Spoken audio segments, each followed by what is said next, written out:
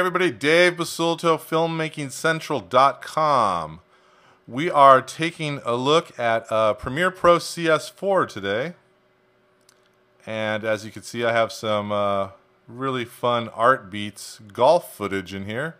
It's actually me putting, taking some putting hacks there on the green. And actually, I can't play golf if my life depended on it.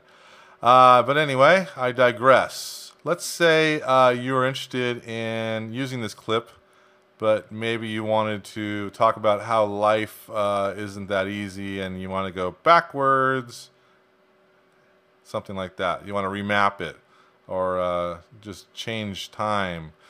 A lot of cool things to do now in Premiere Pro CS4.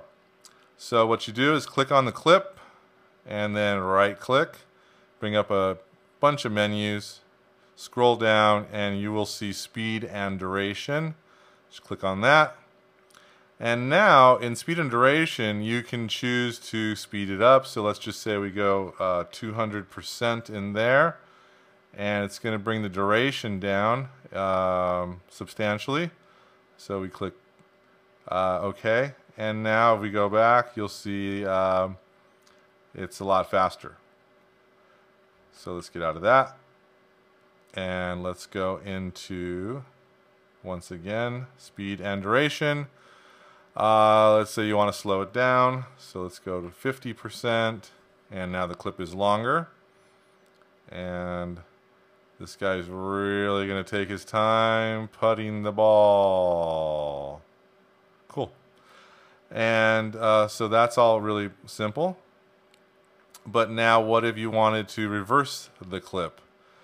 There's a really fast way to do it. All you have to do is click reverse speed and click OK. And now basically the clip has been flipped. So this is where we started before. And this is how we're going to start this way now. Really, really simple. And you can go in here and go back and do this, and now we can do a 200%, and we are still flipped. It's just a lot faster now. Really quick ways to do time remapping, speed and duration in Premiere Pro CS4. So hope this little tip helped you, and looking forward to do some more Premiere Pro CS4 tips. I'm really loving this program. It's a great editing tool. So check it out. You can download a trial version at Adobe.com and then check out Premiere Pro. That's it. I'm Dave Basulto, and we are out of here.